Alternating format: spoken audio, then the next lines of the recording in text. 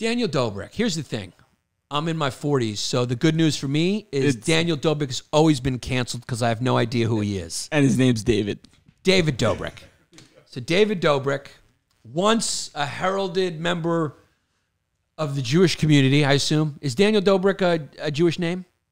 He's actually Slovakian. Slovakian. Like me. Daniel Dobrik. Look at this kid. I mean, 2021 does come with some surprises.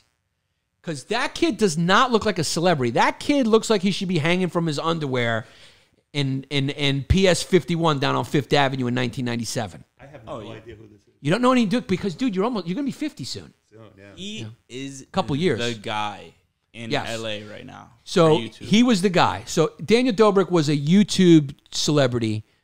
He's kind of the new celebrity. Like, dude, you could go in LA now and see Emma Watson and all these actresses. People don't even like bat an eye.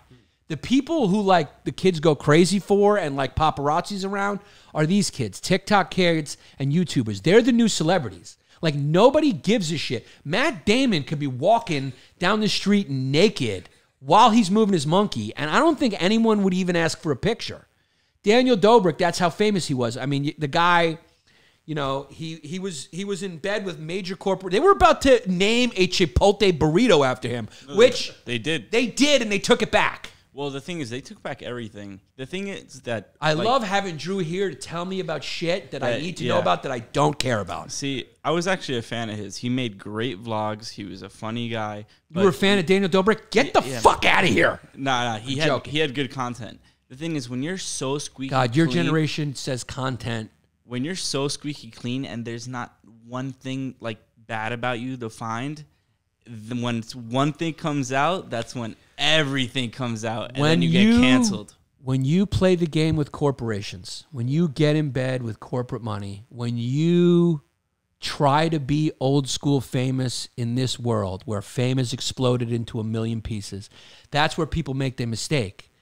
Daniel Dobrik thinks that he's Jack Nicholson. He's not. Nobody is ever again. That era is over. Fame has exploded into a million pieces.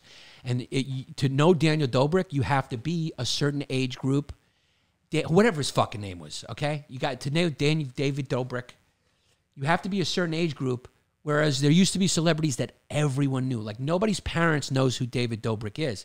But he wanted to be like the internet's Jimmy Fallon. He wanted to do a talk show. Like, you know, anyway, you know, he was in bed with, he had a burrito, which, by the way, he's not Mexican. So what the fuck is Coca-Cola that owns Chipotle fucking doing, hiring a Sloveniak, okay, to be a fucking spokesperson, to have a fucking taco named after him?